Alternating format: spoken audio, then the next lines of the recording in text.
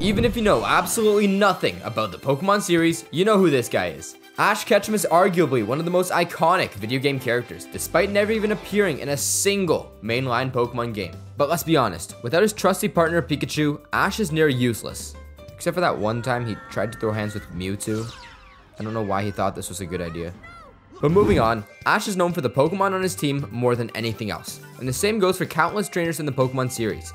Cynthia has her Garchomp, Leon has his Charizard, and Steven has his shiny Metagross. And if you take a look at their full teams, each Pokemon does a pretty good job in representing their trainer as a character. But that got me wondering, what if a regular Nintendo character stumbled into the Pokemon universe and became a trainer? What would their team look like? Let's take Luigi for example.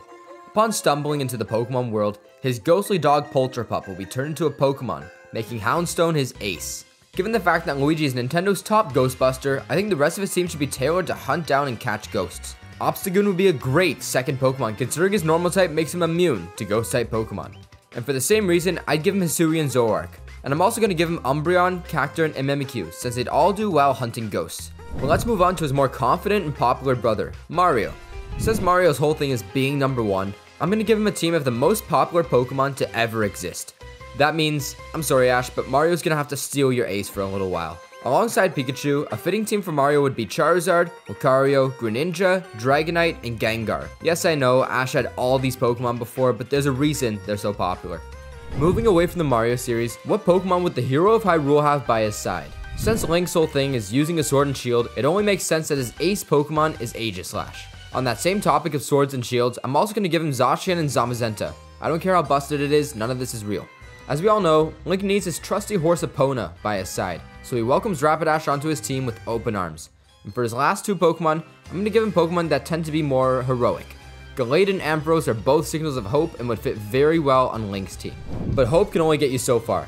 Everyone needs a little bit of wisdom in their life. Zelda, being the Triforce of Wisdom, should only have the most wise Pokemon on her team, with her ace being none other than Gardevoir. Alakazam, Slowking, and Uxie are all known to be some of the smartest and wisest Pokemon out there. Lapras is a very elegant Pokemon and I think would be a very great fit on Zelda's team. And for her final Pokemon, I'm going to give her Greninja, referencing her alter ego, Sheik. But let's talk about Nintendo's other best girl, Samus. Since she's mostly seen in her super suit, her team will be full of Pokemon that are mostly armored up, with her ace Pokemon being Scizor. Because just look at him, this design screams Samus. I'm also going to give her the luxury of having the two new armored up and totally badass Pokemon, Armarouge and Ceruledge. Genesect is another one of those coated up Pokemon, and we can't leave out the original armored Pokemon. Aggron will serve as her beefed up and heavy hitting Pokemon. And for her last party member, I'm going to give her Pikachu, for the sole fact that they were best friends back in Subspace Emissary. Speaking of Smash Bros storylines, let's talk about the sole survivor of the World of Light massacre. Kirby as a Pokemon trainer is straight up comedic, and his partner in crime would be none other than his Pokemon counterpart Jigglypuff. These two have been together since the early days of the Nintendo 64, but if you know anything about Kirby lore, you'll know that he's canonically the strongest character in all of Nintendo. So his remaining 5 Pokemon will be none other than the strongest Pokemon to ever exist. Starting off with Arceus, which is literally God in the Pokemon universe. And I'm also going to give him the creation trio, being Dialga, Palkia, and Giratina, who created space, time, and a whole other dimension respectively. And to top it off, I'm going to give him Ultra Necrozma, which is basically this alien divine being. Yeah, Kirby can handle it. On the polar opposite side of the power scaling spectrum, we have this tiny little Space Ranger. Olimar is canonically 2 inches, which isn't small, it's just average, right? But since he's so small, his team should be made up of some of the smallest Pokemon out there, and preferably grass types since these are the things he has to work with. I'm gonna be generous here and make Olimar's ace Kartana, since the rest of his team is pretty lackluster. Flabebe, Cutiefly, Comfey, Joltik, Cosmoem are all 4 inches, which is still bigger than Olimar, but that's the smallest you're gonna get in the Pokemon world.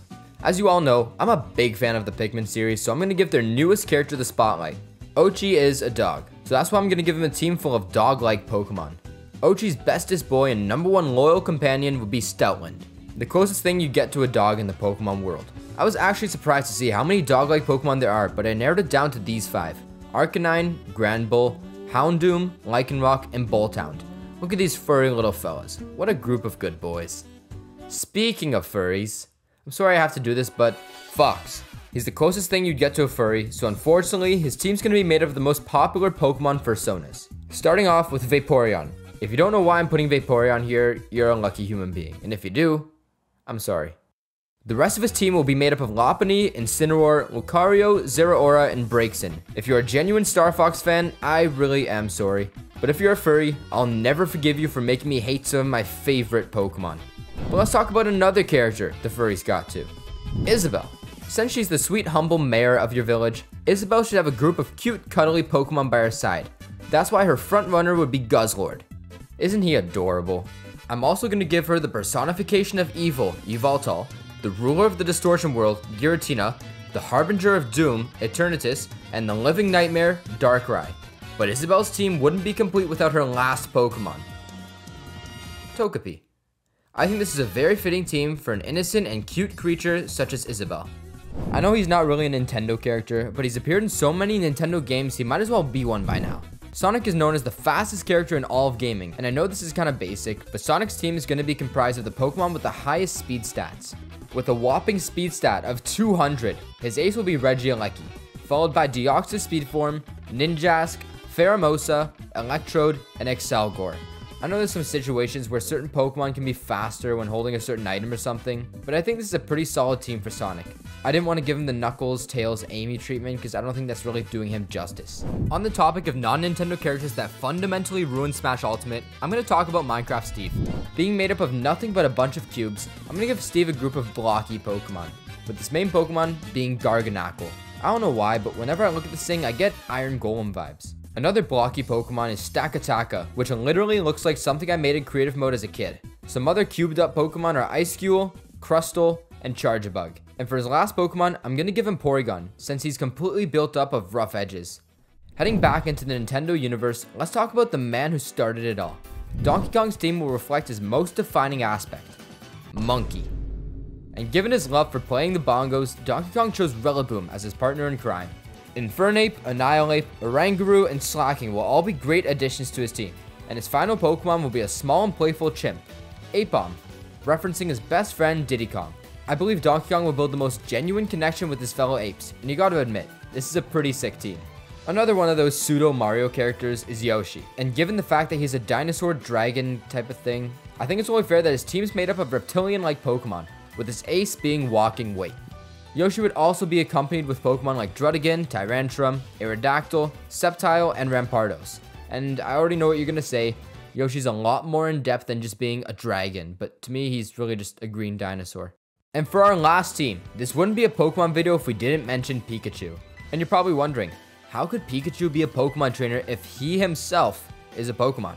And I don't completely know, but in Smash Bros he can pick up and throw a Pokeball, so I'm just gonna go with it. But Pikachu would only have one Pokemon on his team. I present to you his partner in crime, Ash. Yep, that's right. This is Pikachu's entire team, and it's not even a Pokemon. So if you enjoyed the video and would like to see more of this, please let me know in the comments which characters you'd want to see me turn into Pokemon trainers. And also, if you want, tell me what your ideal Pokemon team would be in the comments. Here's mine. It's literally just my favorite Pokemon, but I look forward to reading yours. Once again, thanks for tuning in, and I hope you enjoyed the video.